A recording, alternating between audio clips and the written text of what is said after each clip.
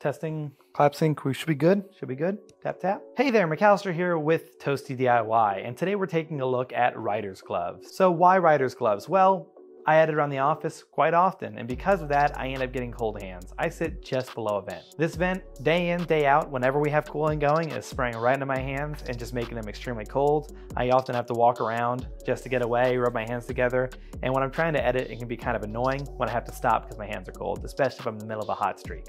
So before we go too much further, I do want to let you know these were sent to us for free. I sent them an email to the Rider's Gloves and I said, hey, I have cold hands, I'm in the office all the time, and I'd love to take a look at the pair. If you wouldn't mind sending one over, I'll make a DIY video for you. So that's how it started, and kindly enough, they actually sent over 4 pairs, one for me, Matt, Jackson, and Zach. So we each have a pair now, and they currently sit at my desk just in case, because not all of them are under vents. So when they want to use them, maybe different timings. You may even see them pop up in videos.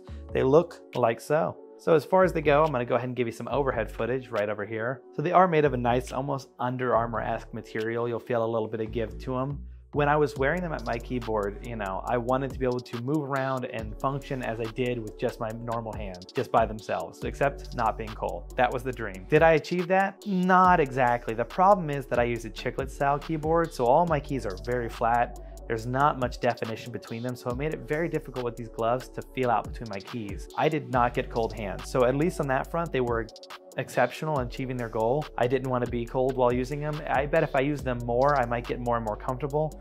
I did come to find out in that first hour of use, I was using the wrong size. The next day I went back and tried with a larger size. It did feel more comfortable. I even tried switching out with Matt's keyboard. It made it even more comfortable when I started having a more defined, laid out keyboard. He has the Iconix keyboard. I have the Logitech, I believe, G15. I'll throw it on screen if I was wrong about that. But as you see, they have a pretty simple design. There's not much to say. They are a glove in every way, shape, and form. They go higher up the wrist than I expected, though I imagine that has something to do with the heat retention. It makes it easier if it covers more of your arm. They are comfortable and do work with touchscreens, so you're welcome to use your phone or other electronic devices while wearing them. It's just the finer details. Since I move my fingers around a lot, I don't use the home row keys. I couldn't feel where I was on my keyboard personally. That made it difficult. Though if you were more of a writer, as the gloves are intended for, than an editor, I'm sure you'd find your hands in more reliable spots than I did, where they're shuffling around between all sorts of different keys and macros on the side of the keyboard. So if you're wanting something that'll just keep your hands warm while you type, you can definitely do these. If you spend a little bit more time with them than I'm sure you can find yourself becoming more comfortable. I do recommend, they have a sizing chart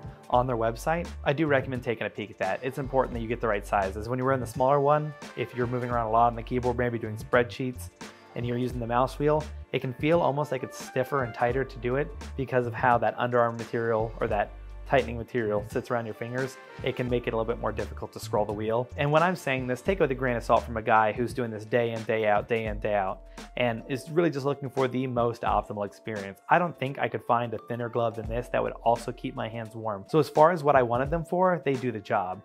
As well as I was hoping, a little less, but really that lies more in my expectations than the reality of the glove. So all in all, if you are somebody that is just looking to keep your hands warm, you can use these. They will get that job done.